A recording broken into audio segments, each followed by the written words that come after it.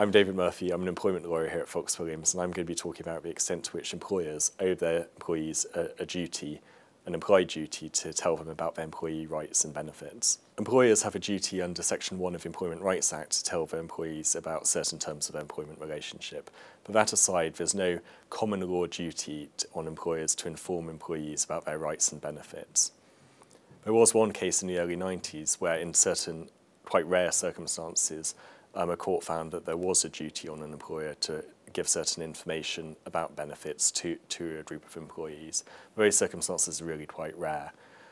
Since then, there have been cases which have pushed up the boundaries of that, but generally courts have been very reluctant to find on employers any obligation to advise or inform employees about their benefits. The one exception to that is really in relation to permanent health insurance, where because the contractual relationship is with the company typically and not the employee, employers have a duty under the implied duty of mutual trust and confidence to help facilitate the payment of permanent health insurance payments where possible. But the courts have stopped short of finding any general duty on employers to support an employee in terms of their general economic well-being or protect them in terms of their financial position.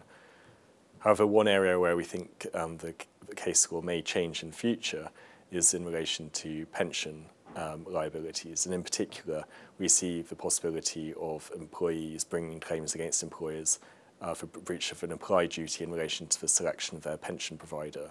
And we think this for two reasons. Firstly, the number of people who actually opt out of their auto-enrolment pension scheme that they're enrolled into is actually really quite small. And secondly, employees are going to be putting in more and more money into their pension schemes as the legislation around percentage contribution changes.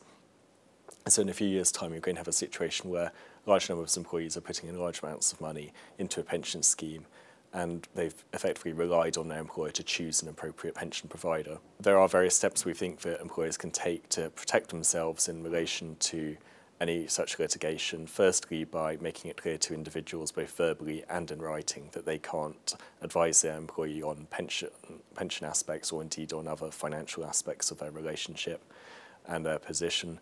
And secondly, when choosing a pension provider, commissioning an independent specialist and reputable pensions broker to help make recommendations and then acting on those recommendations. And thirdly, having a clear audit trail of the steps you have taken. With those steps taken, then it should hopefully reduce the likelihood of being on the receiving end of litigation that you can't defend.